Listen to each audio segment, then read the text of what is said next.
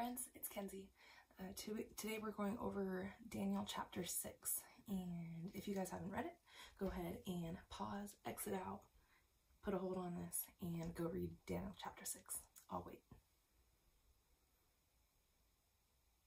Okay, great. Now that you're all done, I'm just going to do a quick summary of what you've just read. I'm sure that a lot of you guys have read or heard of Daniel chapter 6 before, Daniel in the Lion's Den. And this is a super cool story, and something that I love about the Bible, something that I love about the Word of God, is that it's living and active, and yeah, the Spirit really uses it to teach us. And even if we've read or heard a story before, we can learn new things from it. And so I've learned and noticed different things this time reading through, and so I hope and pray that you guys have gotten new insight from it too. And so yeah, quick summary. We start off with a new king, King Darius. We read in the last chapter, end of chapter 5, sorry, that King Belshazzar had died, and so King Darius is the new king, and one of the first things that he does is he places leadership across the kingdom. And so he has 120 providential officials kind of scattered around, and they're in charge of different locations. And then he puts 3 leaders in charge of those 120 people. So it's kind of like 120 people, and then 3 people overseeing them, and then the king. And so within the 3 leaders is Daniel. Daniel's one of them, and he very quickly became distinguished above all the other leaders, and it said that he was distinguished because of his excellent spirit. He has an excellent spirit of leadership and just as a man, and I'm sure that we can assume that it's because he had the Lord on his side. And so, yeah, because of his distinguished leadership, the king was wanting to put him above the entire kingdom. And so obviously the other leaders that were overseeing different places, they didn't like that because they wanted to be distinguished and high above everything else. And so they wanted to find a fault in Daniel, either a fault in his leadership or his character, just something to allow the king to be like, hey, maybe Daniel isn't the best guy for this job. And so they were like really trying to find fault in Daniel, but no matter how hard they tried, no matter how hard they looked, they couldn't find any fault in him. And so they decided that if they were to find a fault, they had to make something go against the law of God, because they knew that Daniel was going to continually obey that law. And so they somehow convinced King Darius to put a decree in place that for 30 days, nobody in this kingdom could worship any other god, any other man, any other thing but King Darius. And so they convinced King Darius to do that. He signed that law, and right as Daniel heard that the king signed that law, he went back to his room, and he stood by the windows, which overlooked Jerusalem, and he worshipped God. He worshipped the God that he served. And so from the time that King Darius signed that decree to the time that Daniel worshipped, Daniel saw that nothing changed. He still worshipped God. And so for every single day, 3 times a day, he would go to that window that overlooked the city, and he would worship, he would pray, he would fast. And obviously the guys who had this law passed by the king, they knew that Daniel was going to continue to serve God.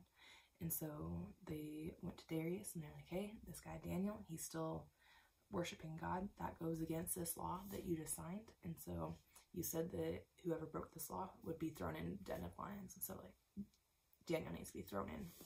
And so the king really tried to find a loophole and a way out for Daniel not to be thrown in, because the king really liked Daniel. He found favor in him. And so he tried to find any way out, but it says that it could, that the king couldn't even change it. They couldn't change the law after it was signed. And so for 30 days, they couldn't do anything. And so the king brought Daniel in, and he's like, all right, we need to throw you in the lion's den. So he took him to the lion's den. He cast him down, and kind of the last thing that he said to Daniel was, may your God, whom you serve continually, deliver you. And so as Daniel was being thrown into this den of hungry lions, the king's like, man, like, I hope that this God that you serve and worship is going to rescue you. And so they closed off the lion's den. They left. It was nighttime, so the king went back to his palace, and he prayed and fasted all night for Daniel's safety. It says that he couldn't go to sleep, and so he spent the night praying for him. And so the morning came. The king quickly went to the lion's den. He opened up the seal, and he's like, Daniel, like, did your God save you? Are you alive? And can you imagine? Daniel was like, yeah, like, I'm good. God delivered me. He found me blameless. And no harm has been done to me. And the king, it says that the king was exceedingly glad.